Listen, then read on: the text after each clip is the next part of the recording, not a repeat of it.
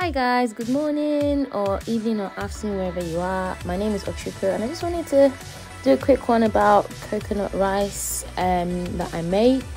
I tend to just batch cook this and freeze for the week. So I'll wash first. I like coconut rice because, not coconut rice, I like brown rice. I like using brown rice because the starchy content is less. When I wash the rice, I don't have to wash it for ages to get rid of all that starch. And then I've just put a bit of coconut milk, just half a glass there. I use innocent coconut milk because for some reason I just believe that it hasn't got loads of ingredients in, and that's what I'm looking for. I don't like buying things that I don't know what is inside of it. And then I'm going to go ahead and put some herbs. So here I'm using dill. And it's just to, give a bit of fragrance to the rice.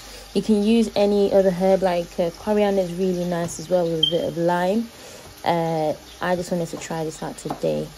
And this salt is so good. I can't find it anywhere else. I also put a bit of coconut oil with that sea salt, just to that smoked salt. I can't find it in the shops, guys. Anyway, and then I just left it to boil for a little bit and added a bit more coconut milk. This is how I was taught to check if the rice is cooked, to check if it's dry by looking at the cutlery. And then I just put a bit more coconut milk and also a bit more water in there, not too much because obviously it's almost cooked. And then I left it to boil.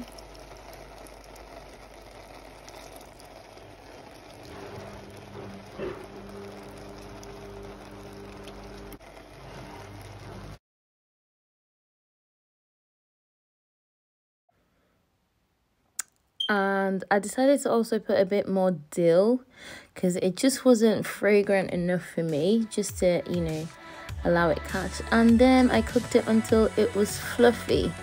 It took about 10-15 minutes.